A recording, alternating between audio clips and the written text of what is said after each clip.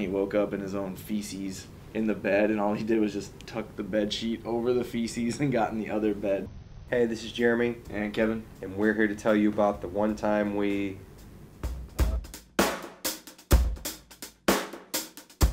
Our vomit story is... It's not a story, it's... Had a few vomit stories. It's like a chronicle. Like, it's just chronological... The Chronicles of Woodard. Vomia. Of Woodard.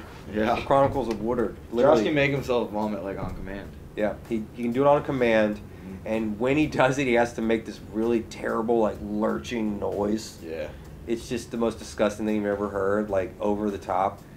And, yeah, you just have to have him do it for you sometime because he can do it on the spot no matter when.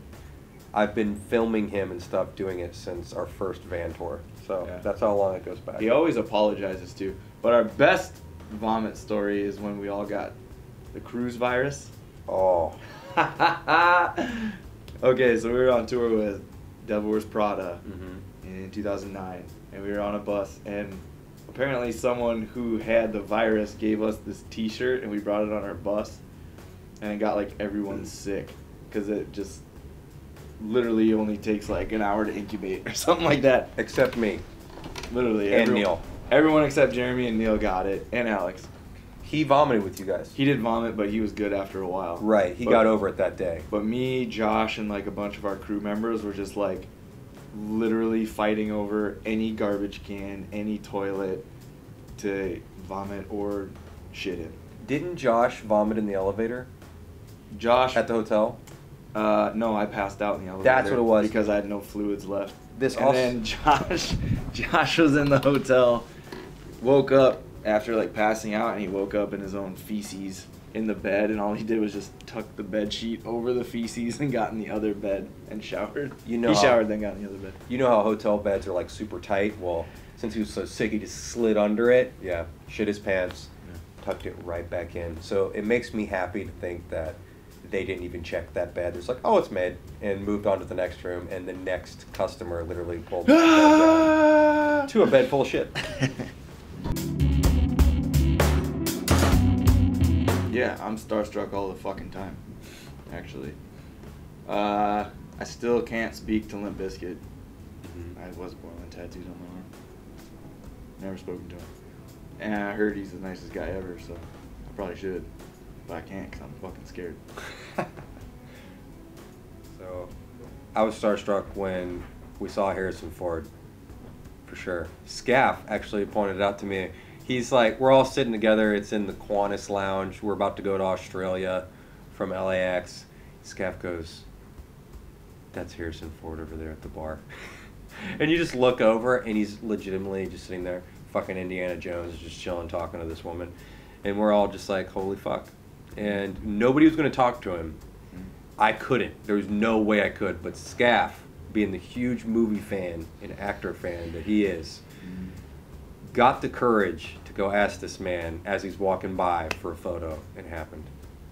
I can talk to Harrison Ford, but I can't talk to Wes Borland. Yeah, what's up with that? What the fuck? Probably in Australia when we were all pretty messed up, smashing stuff all over the walls. Mostly fruit and random food all around the dressing room. I remember at one point, Neil, I tried to do a front flip, and then at the end of the roll, I tried to kick the chair that I was holding. So I did a front flip, had a chair, and tried to kick it with my feet. And you kicked me.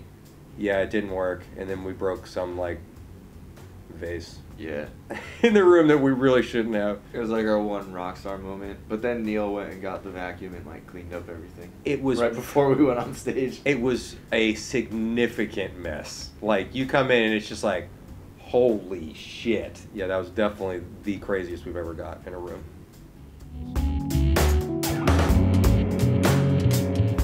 The thing that comes to mind is we were on the Rise Against tour. Oh, God. We're on the Rise Against tour, and we got this bit where at the end of the show, me and Scaff run at each other and do this like kick behind Josh, and he has water bottles, and he smashes them above his head, and the water goes everywhere, and he throws them like he's stone cold or something.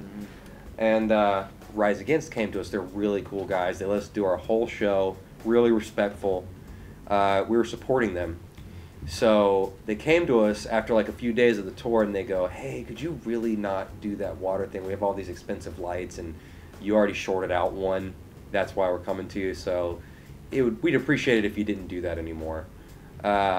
He told us right before the show, like, please don't do this. They were really cool to us about it. And just because it was such a habit, we've been doing it for years, Josh forgot, and then he just went and did it. And then immediately regretted it, like remembered after he did it. But our tour manager was pissed. Because we definitely broke another one of their lights. Sorry, Rise Against. Sorry, Rise Against. Sorry, Andrew Weiss as well. Yeah.